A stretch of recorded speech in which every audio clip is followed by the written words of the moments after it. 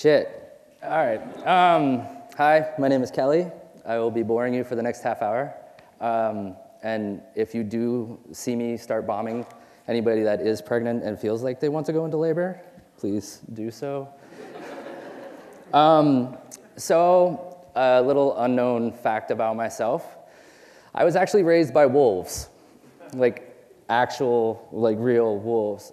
See, that's me, that's not the wolves, but yeah, there I am. So this is photographic evidence of me being raised by my family. It was, I believe, my third or fourth birthday. Notice the little Kermit the Frog hat. So being raised by wolves teaches you a lot of things, and one of those is like animal instinct, and that is how to bite stuff. So after learning how to do that, my family and I, we moved from the US to a mystical place called Australia.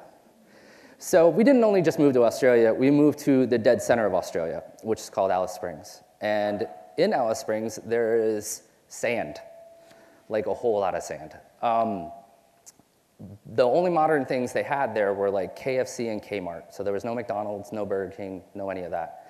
And what was interesting is that when you're young, you try to find outlets of things to do when you're a young wolf. So my outlet was obviously turning to television. And luckily for us, we only got one television station. That one television station was BBC One, the British broadcast channel. So back then, the things I got to watch were Astro Boy, Voltron, The Goodies, The Young Ones, Monty Python. So what I grew up on was basically British dub, Japanese anime, and dry British humor, which I absolutely adore. Like, it is my favorite thing in the entire world. So when you fall in love with this kind of stuff, your brain, I think, becomes a little skewed in a certain direction. So after we lived in Australia, we moved back to a mystical land called Florida. Florida is mystical for its own reasons, but I will not say what. My family was going through fairly hard times. My mother became a single mother, and we had not a lot of money. So coming up was rather hard, so I decided to basically bring it upon myself to retreat into my own world. Part of my own world was basically retreating into music, and I found this new age music called metal. So with metal came album covers. So I was like Metallica and Megadeth, and I would spend time like drawing and recreating these album covers. And I wish I had photos of them because they were amazing. You would die if you saw these recreations. But I don't. So I would take time and my friends would think I'm cool, and that's not true. But after a certain period of time, my family decided to move once again. And we moved up to a mystical land called Maryland. It was not so merry for me. Like, the family problems came up with that. So once again, I decided to retreat. And during that time, am I on a good slide? Yeah. During that time, I fell into some people, and we found out about a mystical jungle that was next to Maryland. It was the concrete jungle. You see what I did there? So, being a wolf and being with other wolves, we decided to go into this concrete jungle and explore. And what did we find? We would find gathering of animals, and all these animals were like fighting each other and barking each other and trying to hurt each other for fun. They were called hardcore shows. And I would go to these hardcore shows, and it was a great release for what I was feeling inside, because I was really fucked up. Like, it was just a lot of screwed up things going on in my life. And then I found out about another secretive gathering of animals. And it was bizarre because it was really secretive. Like, you had to go get a map to find it because there was no internet during this time. There was internet, but it wasn't as good. It was like AOL. But you'd have to get a map to go to it, or you'd have to give someone a paisley-dyed hard-boiled egg to get the map to go find where this gathering was. This gathering was called raves. And they had this amazing stuff at raves. It was called drugs. Holy shit, did they have a lot of drugs at these raves. Whether I did them or not is up to debate. And I found an outlet through these musical scenes. And during that time, I also found the other outlet from other friends of mine, and it was this other drug called graffiti. And as you can see by this picture, I was not good at graffiti. Yeah, thanks for laughing at that.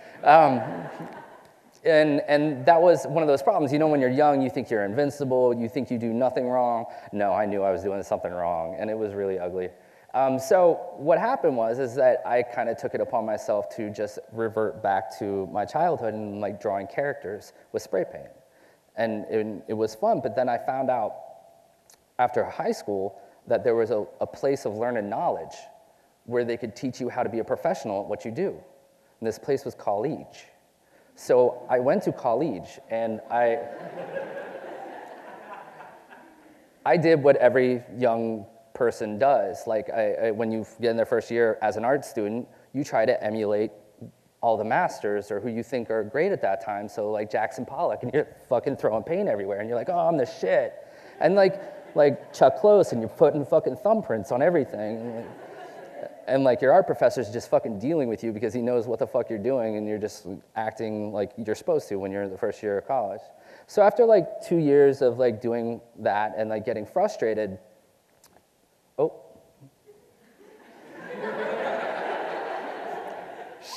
she's hot. So I basically, yeah, she's hot. From doing that, I got frustrated, and with that frustration, I went back to music. So I went on tour with friends of mine who were in band. I was guitar tech and tour managing. And it was like a year and a half I took off. And during that time, as most wolves do, before I left and came back, I had met a hot she-wolf. And wow, she was amazing. Still is. Never mind. But when I came off tour, we were still friends, and we basically expressed how we felt to each other. And it's been 16 years since, and 4 years of marriage, which I have to say I'm so happy that we did that.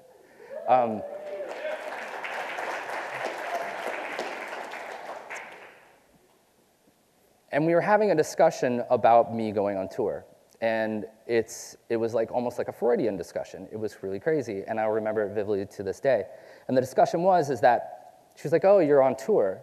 Like, what's your job?" And I'm like, "Oh, my job, it's like babysitting like 6 to 10 dudes that know they shouldn't be doing dumb shit but do dumb shit, and I try to keep them out of jail." Oh, they play music as well.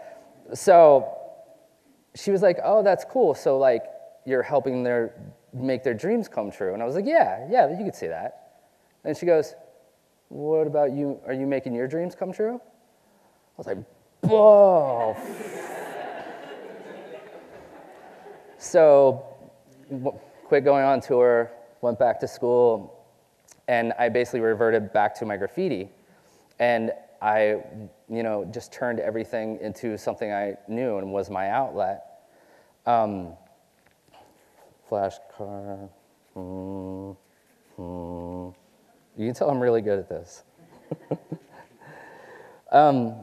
So at this whole time when I was in college and on tour, I somehow managed to keep a job. Yeah. I was a designer for a Whole Foods market, and for 10 years. And basically, it was every store has their own designer. So I'm that guy that made that thing that said avocados 99 cents each. I thought they were cool. But in the beginning, when they hired me, they were like, I was in the produce department, and I was just doing their chalkboards because I was the artsy guy. And then they were like, look, we have to fill a position called store artist. You should apply for it. And I got it. And they're like, okay. And they gave me a little computer with a little office. And they're like, all right, learn this program. I was like, oh, what's this? And they're like, Photoshop. I was like, oh, it was like the first Photoshop. So I was like, all right, I'll learn this. And then like after 10 years, they kept on giving me more. And like it was Illustrator and InDesign. And it was great because I was getting paid to learn these programs, unlike college, where you have to pay to, you know. But what came along is that I got nominated for a project called the Digital Print Portfolio Project. And it was basically, you were given 3 8-hour workdays to work with a digital master printer. And the digital master printer was David Adamson. I didn't know it at the time that him and his gallery represented Chuck Close and Jim Dine and some of the people that I had idolized and thought I was being fucking cool by putting thumbprints all over and didn't know. And this project consisted of doing your work but digitally. So I created in 3 hours on my first session what I wanted to make, because with my background in digital and my background in graffiti, I already knew what I wanted to do. So this was my first actual, what I felt was kind of my first real work. And it was an homage to graffiti, as in the postal stickers, how, you know, they take postal stickers from the post office for free and then write your tag on it and you go slap them everywhere. And it's been done since the 80s and before. And it still goes on. But this was my homage to that. And what I was so stoked on was how it came out. And then the whole project was from DC Commission on the Arts and Humanities. So I researched them more and found out they give you money. They're called grants. You guys should look that shit up. It's tight. So they had one, it was like an artist grant, it was like for $2,000 or $1,500 or something like that. So I was like, okay, well, and I scribbled on a bunch more of these postal stickers, and I was like, I'm gonna go ask this guy for a show. So I literally went into his gallery and like showed him more of these scribbled up postal crumpled stickers. And I was like, hey, if I get like this money from this thing that I could possibly get, but I may not, but whatever, can I have a solo show here? Like, who the fuck does that? Like, you don't just fucking walk into a fucking gallery and just like do it. And like, he said yes. Like, I was floored. And like, that's one of the things that really blew my mind and started one of my work ethics, is that you can never know what you're going to do until you get the balls up enough to do it. You know, it's really, and this is just on my own sake, it's really hard to tell someone just like go in there and do it. Like, I was just a jackass. So I was like, all right, I'm gonna go try this. And it happened. And there's no rules that make it where you can't make something happen. I've found that out through most of my career. And then when I was proceeding to make the first solo show, they asked if they could represent me. And I was like, cool. Does that mean like a handshake? What do you mean represent me? Like, I don't like, rep what? And they were like, they're like, no, you'll be representing this. I was like, oh, so wait a second, you got like Chuck Close and Jim Nine and Jenny Holst, and then, oh, I'm on the bottom of the totem pole. I'm on a totem pole, like sweet. So this was from 2004, was my first solo show, and it was called Underdog. And it's weird for a wolf to name their show Underdog. You think it would be called Wolfpack or something like that, but no, it just worked better. Because I felt like I was the underdog. And I still feel that way to this day. Like, I'm very, very happy and humble to be doing as much work as I can. But to this day, I still have that mentality of I need to fight for what I'm going to do. And I'll work as hard as I can, tooth and nail. And it was still carried on the same homage of like these giant postal stickers and like carrying through with it everything that I wanted to express with relating graffiti and digital and what I had at that point. Around 2008, I had my second solo show.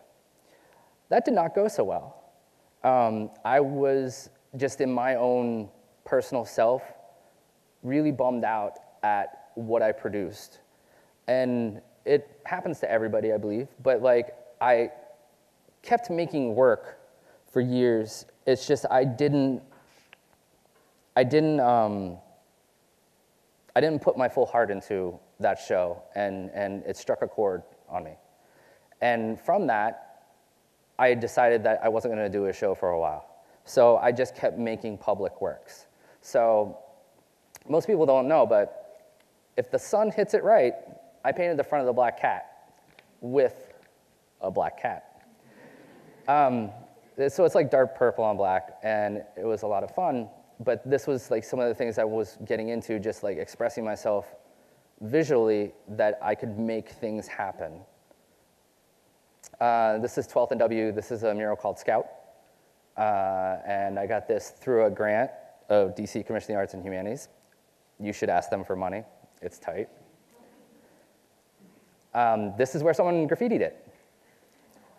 No, it's tight. Like, but the bummer about this was they graffitied 2 of my pieces on the same night, but they put a giant dick on the other one.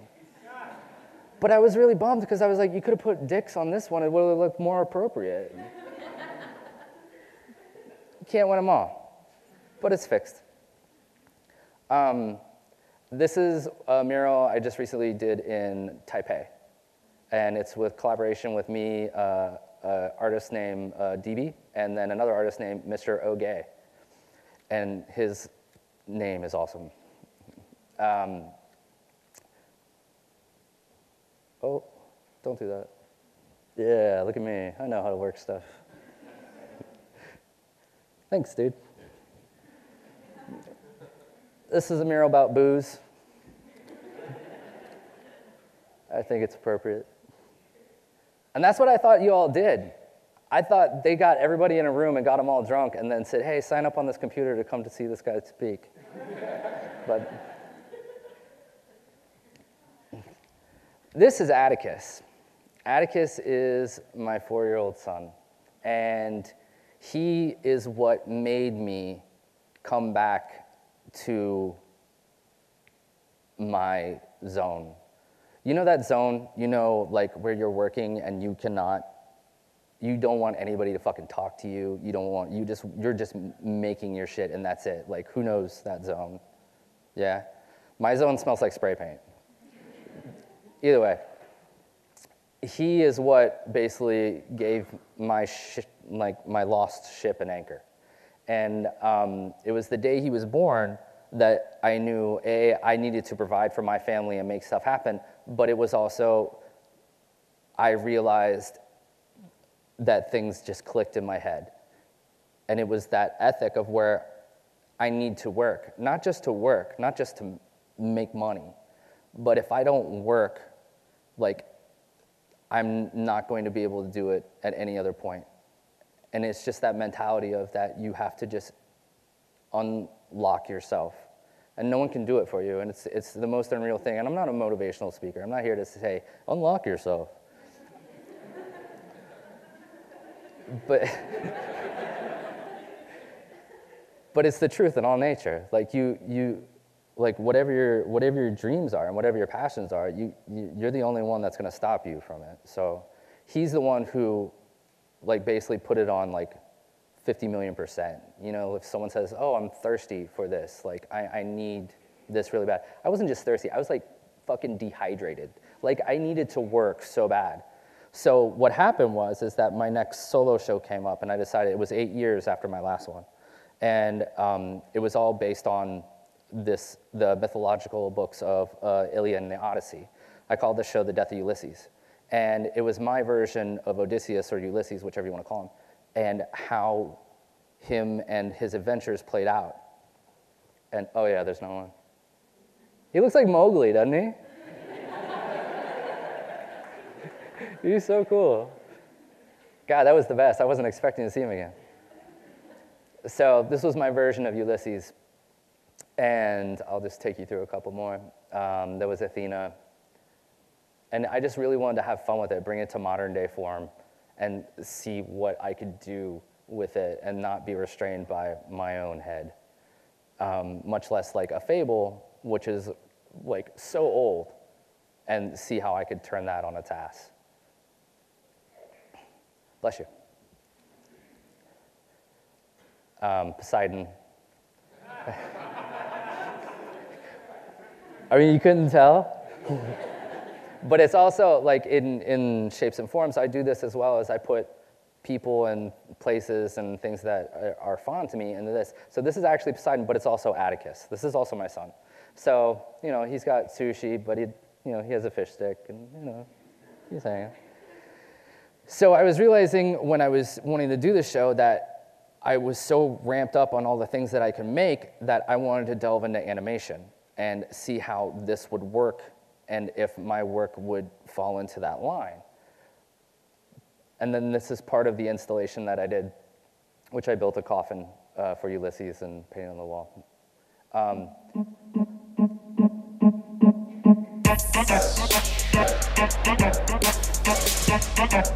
Damn, son, where'd you find this?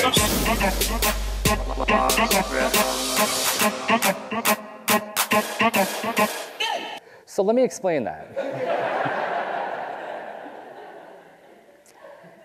Obviously, you saw Ulysses, but there is also, you know, some form of dancing happening there. And the girls that are twerking are actually my version of the sirens. It was just my modern day twist on how, like, people are lured into, like, the call of, you know, the wily women, and, you know. So that was my take on it. I know you guys got it right away. Thank you, I appreciate that.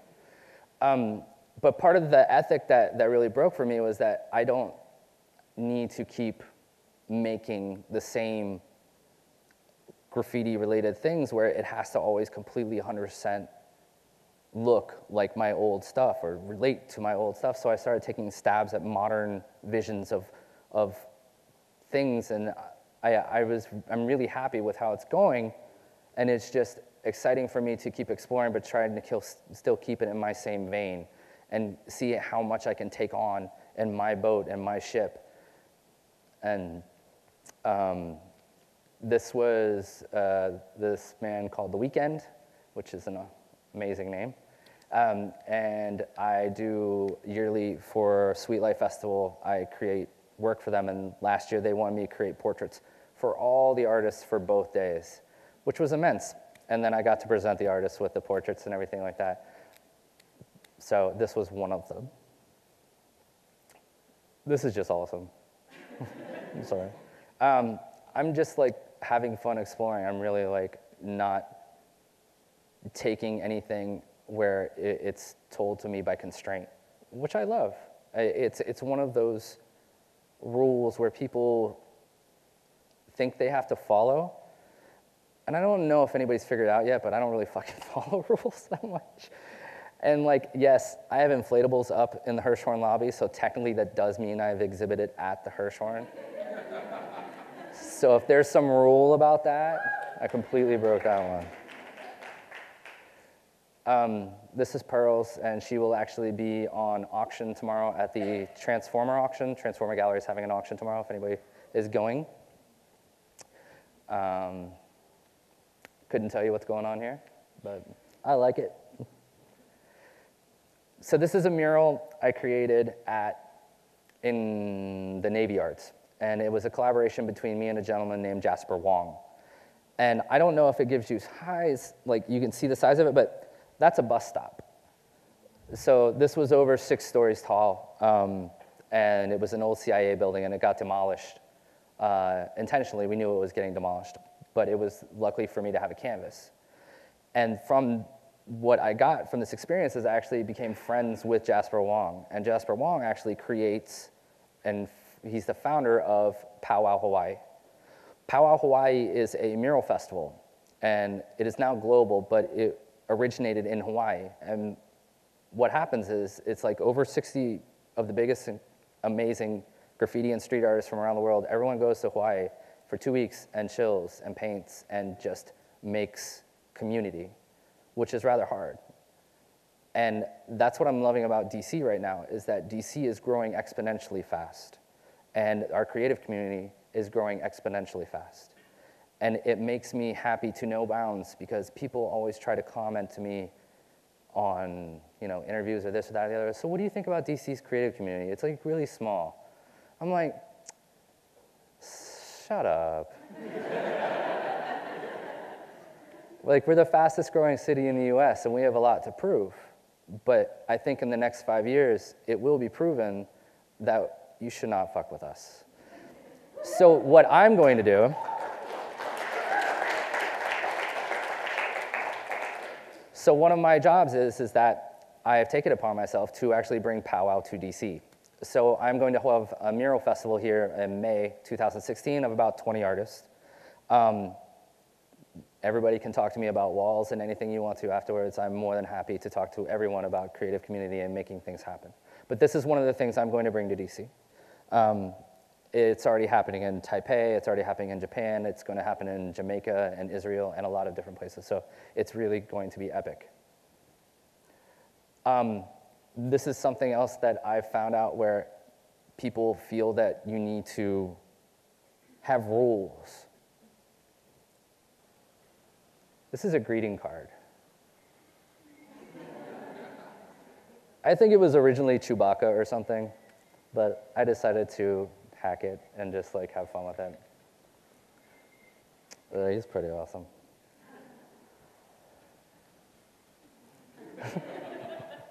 But it was another one of these things where I wanted to delve into animation and what else I could make move and what else I could turn my work into that visually would make me interested in it. So I came up just recently I got commissioned for an installation, and this installation took place in what's going to be the Line Hotel, which is in Adams Morgan. And this installation is something I never thought I'd get into until I was asked about what I wanted to make. And they were like, well, we want to commission you to do an installation. Everybody's first thought is usually, oh, he's going to do graffiti, or he's going to paint, or he's going to make something. I was like, yeah, I want to do all this, but I was like, I want to do mapping projection.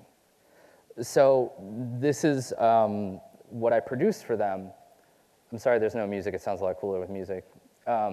For that installation in this abandoned church, or a construction site of a church.